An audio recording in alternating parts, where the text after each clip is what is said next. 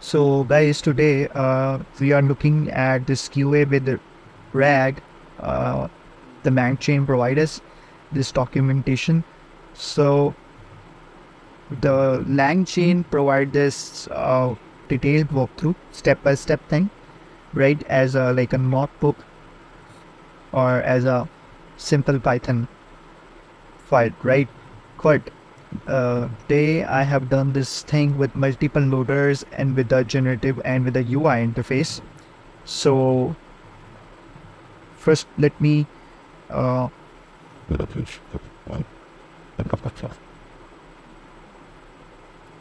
okay, so let me tell you first what they have done. First they have import the libraries, right? Then they have load the web-based loader. They have chosen the web-based loader, right? And then the text split, then the vector store, and then the retriever, right? And then format the docs, and then ask the questions from that document, in the loaded document. So, and if you have to add the system prompt, then you can add like this. And if you have to want to add a chat history, then you can add a chat history like this. So we will go to the Python files I have created. So this is the file. This is all the code I have copied from LangChain. The libraries, API keys, the loader, text split, vector store, retriever, from, chat history, and then the chat history, the session history, and then the response. But I have done this thing, modify this thing to with the multiple loaders in Flask with the HTML interface. So what I have done this, first I have same thing. I have done this convert the web-based loader. I have changed the web-based loader to the URL Selenium URL loader, so we don't have to worry about the JSON's request issues or JavaScript request issues, sorry. So first what I have did is the Flask, initialize the Flask app, then any if it's the secret key, and in the upload folder what we have uploaded, so we can here you can see what talks you will be uploaded. So what kind of extensions it will be allowed in this, and the maximum length.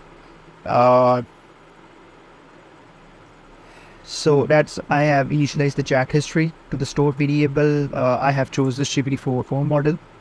So this is my index2.html. Let me tell you. So this is my interface. So here you can select multiple. I have done this with 4 loaders: URL, PDF, text, and CSV loaders, right? So first of all, what I have did is first the conversation long. I have declared this conversation RAG chain into a global variable, because within the API it cannot be accessed if I didn't use global variable. So the global variable, then the session ID and the loader type. First I have choose this loader URL. I didn't do anything, I just copy the code from the LangChain.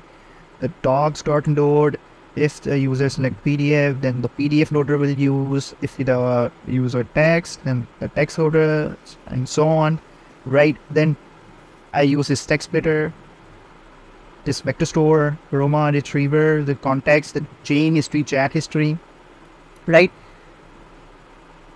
I did nothing from scratch. I just copy the code from the LangChain and just add this into the Flask API. So in the second API, which I have to ask questions from the RAG, this global variable conversation LangChain, if I didn't declare this global, then it will not be used. Then this conversation LangChain will not be used, right? And it will give us error. So, and this is the index.html, where I have just do basic HTML and just do some JavaScript, so it will connect it with my backend. So I want to show you first the URL, right? If this LangChain tell me the URL, I have copied this Selenium URL loader, and any example you can do that. So I will do this like that. and if I load the document, it will take some time. And as you can see, it received the URL and it is taking some time.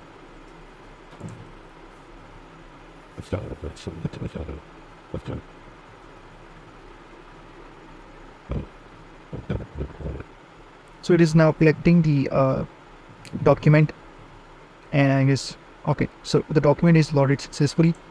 So I will say, tell me all about this URL, because I don't know what information it contains in this URL.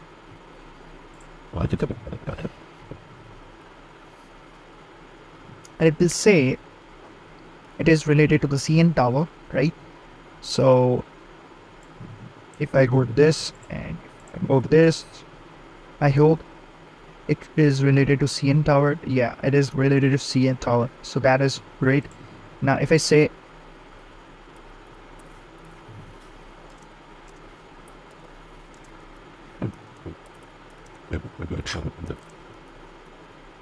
we'll simply just say I didn't add the source thing, the LangChain provide, but the main thing I have done is like it gave me the whole information about the CN tower, right? That's great. So if I refresh it, and then if I choose the PDF, and if I choose this game PDF, so if I say like what, I will say summarize this KM PDF for me. So let me tell you, KM stands for Keyboard Maestro. This PDF contains all the information about the game, right? So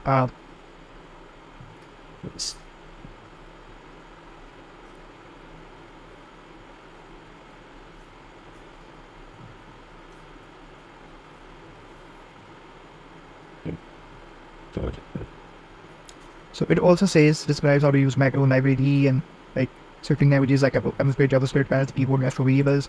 So I would say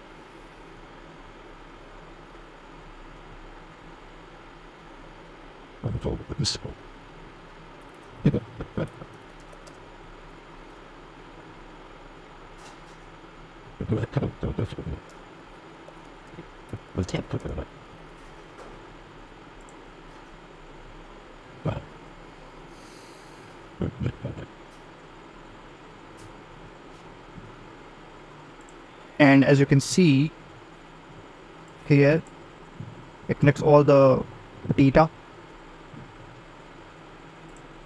So macro triggers, macro actions, groups, and to me all information. So if I refresh it, and then if I do the text thing, so if I sorry, rather I didn't choose any file. So this is great. Deploy app in GCP. I would say load, and it is loading. Great. So I would say give me the steps for the deploy app on GCP. Give me all the steps, right? It contains the steps for deploying the app on Google, right? GCP. Okay. So first we have to create a virtual machine, right? And then we have to go to the console, select OS, then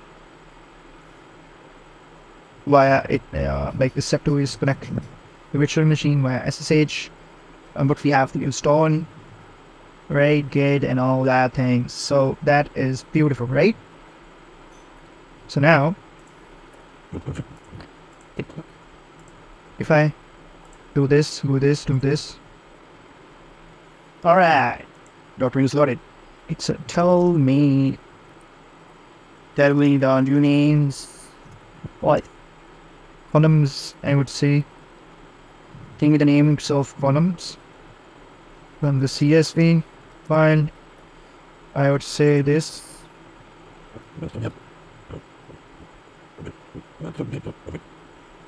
Okay. What did it when he warm it do?